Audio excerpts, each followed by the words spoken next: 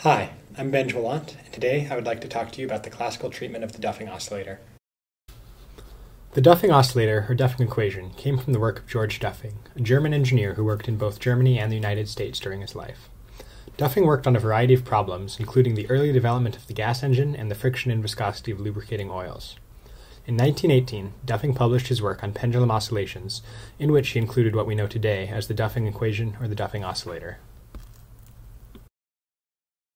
Since the 1970s, the Duffing oscillator, or Duffing equation, has been a popular system for the study of chaos. However, apart from chaos, classical treatment of the Duffing oscillator also yields a number of interesting results, including hysteresis, amplitude jumps, harmonics, and subharmonics. Here we have Duffing's equation without damping included. Nonlinearity in the system comes from the presence of the x-cubed term. The coefficient of the x-cubed term is negative as we are assuming softening in the system rather than hardening from the nonlinearity. In making a guess for the solution of the system, if we choose a solution with the form C1 cosine omega t, the cubic term will generate a cosine of 3 omega t. This can be seen by using a trig expansion with Euler's formula.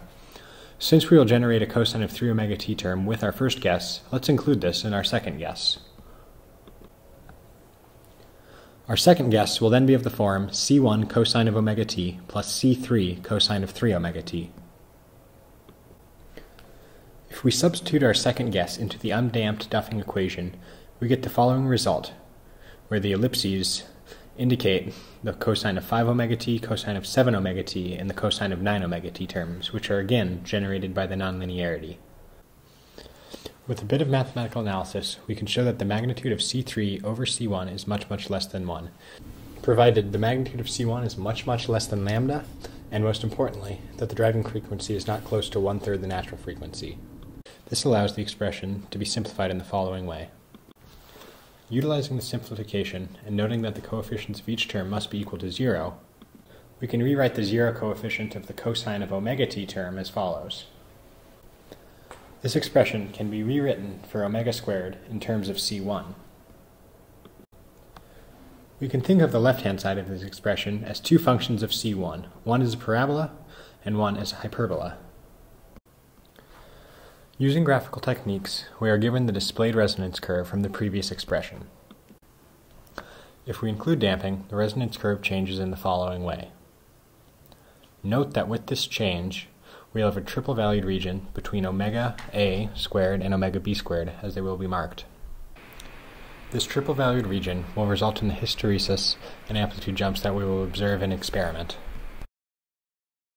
One way the Duffing equation can be physically modeled is as a saw blade oscillator, as depicted in this schematic.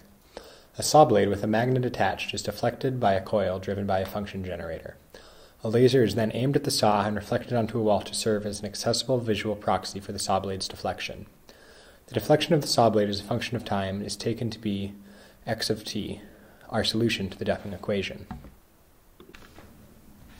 Here I have constructed a Duffing saw blade oscillator. It includes a laser, a function generator, and a saw blade driven by a coil connected to the function generator.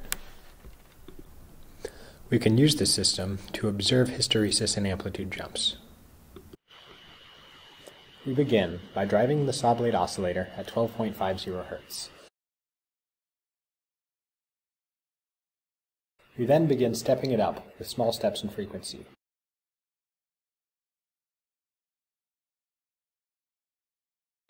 Note that the change in the deflection of the beam's amplitude grows, but does so continuously.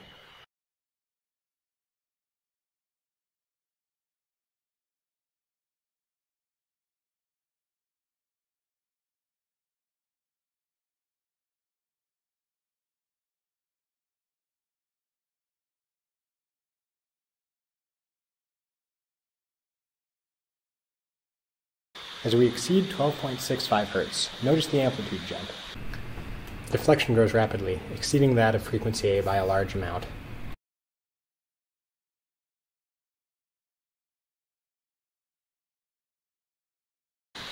Once we reach 12.7 Hz, we begin stepping down.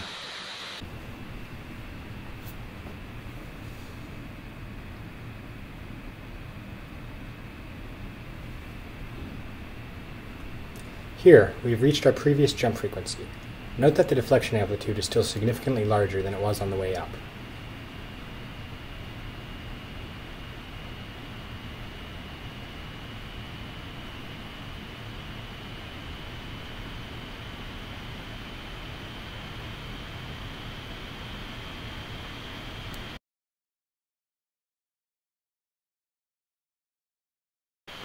Continuing to step down, we notice that this amplitude then collapses to the previous value. Pictured at the top of the screen is the step-up amplitude response of the system, however using a slightly different beam, hence the different resonant frequency. Pictured at the bottom, now, is the step-down response of that same system. Plotting the two together, we see hysteresis and amplitude jumps. Note the bistable region indicative of hysteresis in the system.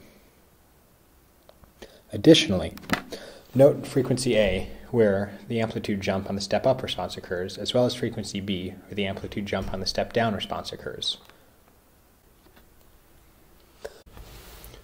The experimental data fits the qualitative predictions of the theory quite well in the exhibition of the bistable region as well as amplitude jumps. You may have noticed as well that the x-axis here is in terms of Hertz frequency rather than angular frequency squared. That is of no concern, however, as switching between the two does not significantly affect the shape of the curve. To observe the presence of the predicted harmonics, we need to drive the system at 1/3 the natural frequency, violating the assumption that allows the cosine of 3 omega t to be much smaller than the cosine omega t terms. If we record this motion with a high-speed camera, the presence of multiple frequencies is visibly apparent. For these results, we've let all transients die off. Plotting the displacement of the system confirms this. Additionally, looking at a Fourier transform of the data, we see the strong presence of the cosine of 3 omega t harmonic. These results confirm the predicted presence of harmonics in the system. A very interesting result was found when driving the system around the resonance peak at 1/3 the natural frequency, where the first harmonic was exhibited. A resonance curve taken from the system also exhibits hysteresis and amplitude jumps, though with a smaller bistable region in terms of the frequency range. At this time, this peak is not thought to have been addressed in previous theory or experiment. It is an ongoing area of investigation for me.